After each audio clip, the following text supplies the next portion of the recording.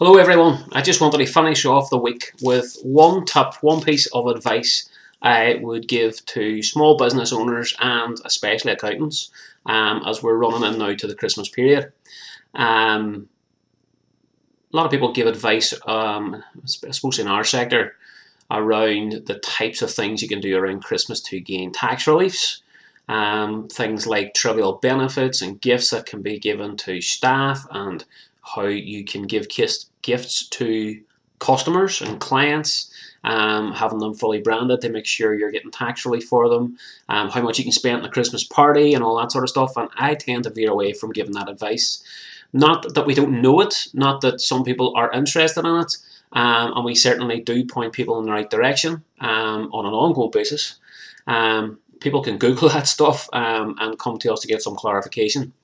But the main piece of advice I would give everyone at Christmas is shut up shop, close things down, and enjoy the full festive break with your friends and with your family.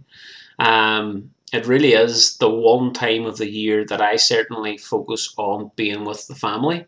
I certainly have a mind always looking forward as well towards what I'm going to be doing in 2020 and what plans we have here at Cloud 360 Accounting, and what plans I have personally in terms of my role as a coach and mentor, and how I can maybe help improve our industry, help all our firms, help all our accountants, and really move things along. So I'll certainly have that in mind over the Christmas period, but it really will be a down tools exercise, and that is the one thing I think everybody should try to do.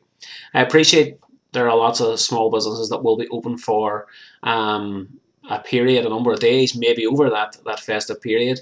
But what I would say is to try to maybe not do full days if you can get away with it, and make sure when you're home, you're really home. You're not sort of thinking about your next day at work. So you'll come back a lot more refreshed in the new year. You'll come back with all guns blazing. If you need any help formulating plans for the year ahead as a small business, I'd be more than happy to have a chat with you. But please do take time out. It is the most wonderful time of the year, and it's certainly worth spending it with the people who matter most.